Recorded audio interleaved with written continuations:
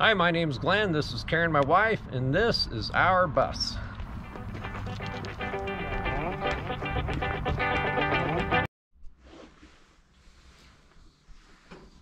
Hello everyone. So today I'm working on the bus again, of course, and it won't be too long before I'll be drawing out a floor plan in here.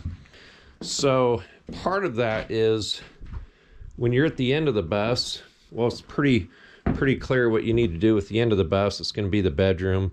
Then you can kind of start setting your pace for how you're going to work towards the middle of the bus with your bathroom and things like that. And then at the other end of the bus, at the front, then you also need to consider how this is going to terminate here. Then you can kind of start working your way back to the middle of the bus again that way. Part of this front is figuring out these steps, but one of the main things here is to figure out how this driver's seat's going to work out, since I'm changing driver seats. So this pedestal here that I have sitting on the floor is the pedestal from the old driver's seat. The old driver's seat is right there, and of course it's you know, a guy could probably have it reupholstered. Maybe I can move it over for a passenger seat or something. But this pedestal here that it sat on is what's going to have to change. So basically this is where it was, and the bolt holes of course are here, and the original bolt pattern is going to have to stay, but this pedestal has to be moved over about 1.5 inches this way, and then it also has to be lowered by about 1.5 inches, and it has to be lengthened by about 2 inches in order for this pedestal to work for the new seat. So that's what I'm going to be working on. I'm going to cut this thing up. I'm going to spread it out, make it longer, move it over, do whatever I have to do so that I can have the same bolt pattern, but then the new bolt pattern will be offset to the new placement of this pedestal.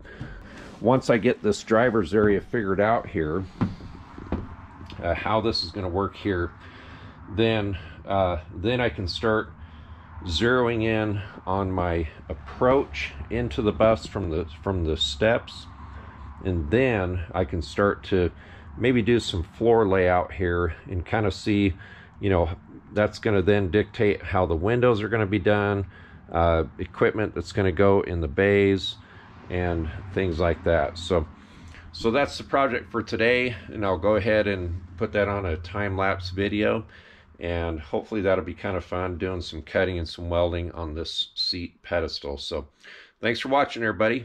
Take care.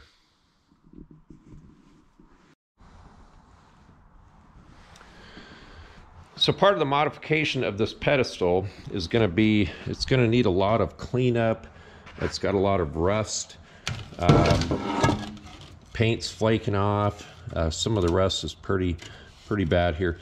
So what I'm going to do is I'm going to cut it up to where it needs to be, and then I'll clean it up, clean all the rust off, repaint it, make it real nice. I'll be doing some welding on it, obviously, so that's going to be, you know, you don't want a bunch of rust on there when you're welding either. You at least want to clean the areas that you're welding on first, and then, you know, then I'll eventually clean the whole thing up.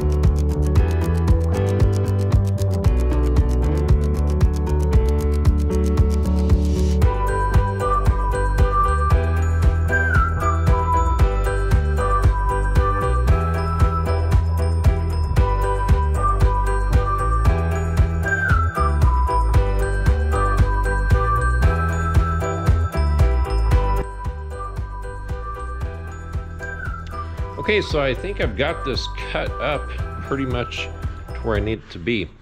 So if you recall what it looked like before, obviously it's quite a bit different now. So what I had to do was I had to shorten it down to approximately 1.5 inches tall. And one of the reasons for that is the new seat has an air cylinder inside that hangs down below where in this case it would hang down into this pan, basically, if you will. So what I'm going to do is I'm going to weld these pieces on here. I'm going to weld these back in, and then I've also, since I've cut these in half, then these are basically now I can stretch them out where I need them to be. So these will end up being about right here, so that these two outside holes are 15 inches apart, and then these holes in this direction are going to be about 11.75 of an inch apart. So it just so happened by the time I cut this off and put it inside, cut this off and put it inside, that gives me my 11.75 inch spread between these bolts for both sides or both ends. And then by cutting these in half and stretch them out, I can slide them to wherever I need them, and this thing should work out pretty slick. So basically this bracket here, this bracket represents the front and rear brackets of the seat. They're both the same except they're opposite each other. This end will be like this end will be like this. So basically what will end up happening is I'll be able to bolt the seat bolts to this bracket through these holes from the bottom up. So those needed a, you couldn't have anything obviously in the way there, which works out just right like that. And then when I have this bolted down, I'll take the seat in and I'll bolt it down straight down into these holes after this is already mounted. So, and then the same thing would be on this end. Of course, it's upside down, it'll be this way by the time it's all said and done. I'm kind of fabricating as I go. Anyway, this side here will be pretty simple. Either way, I'm going to figure this thing out, get it welded up, and this will be a pretty nice pedestal for the new seats.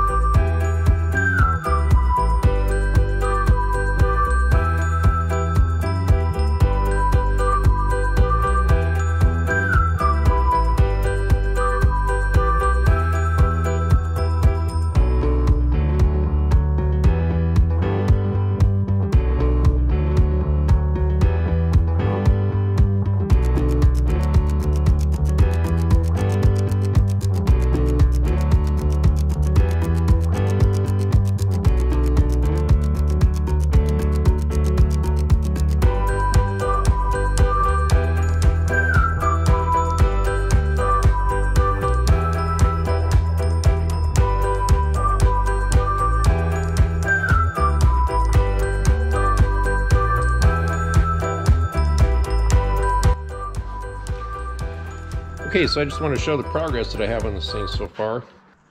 This is the pattern that I need to have.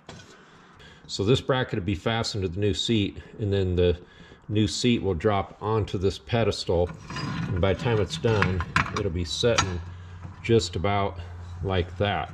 I notched out the back side here for this bolt and for this bracket. Anyway, it has a weld nut on the back side, so I had to create a space for it to go over this lip a little bit.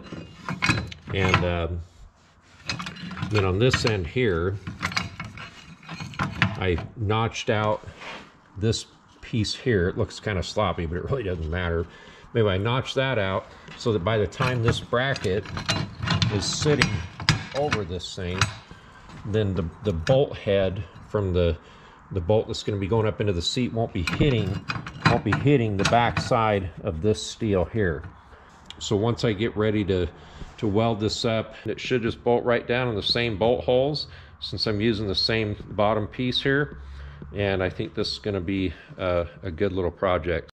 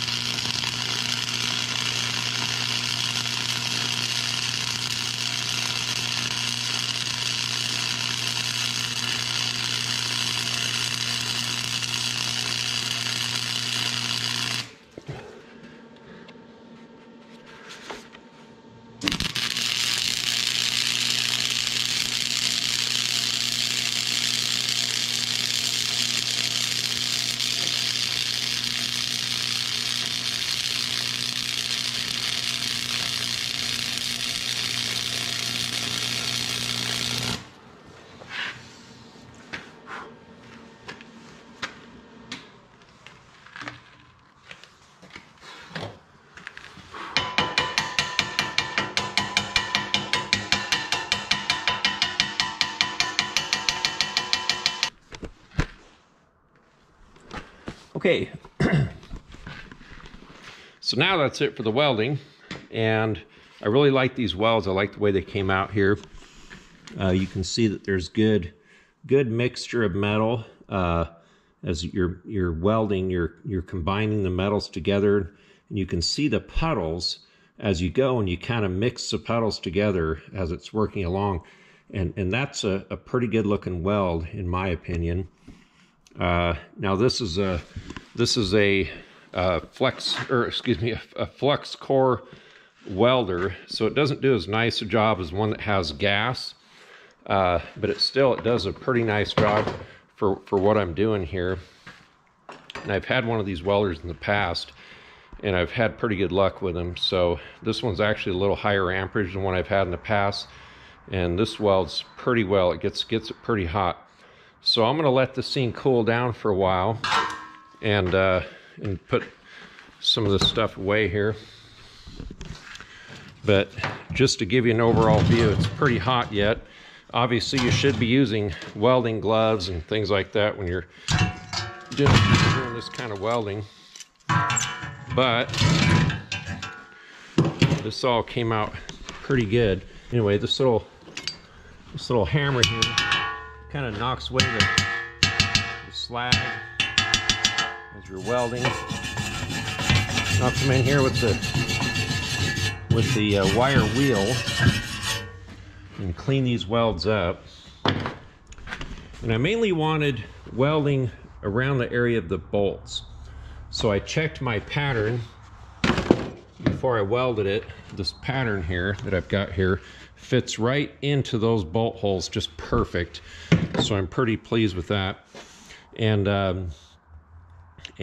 so once I clean this up, I'm going to paint it.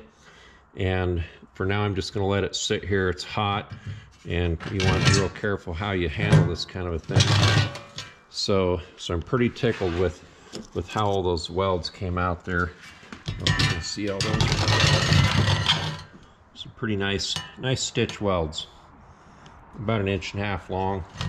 It's all, even though this is for the seat, it's all kind of relative to what all is happening here.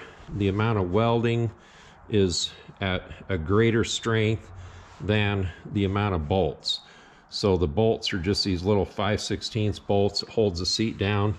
So the bolts that go through the floor, big 1/2 inch bolts, I mean, those are way overkill. The weakest point are the bolts that holds the seat down to it. So if you can build everything stronger than the weakest point, then you know you're doing pretty good.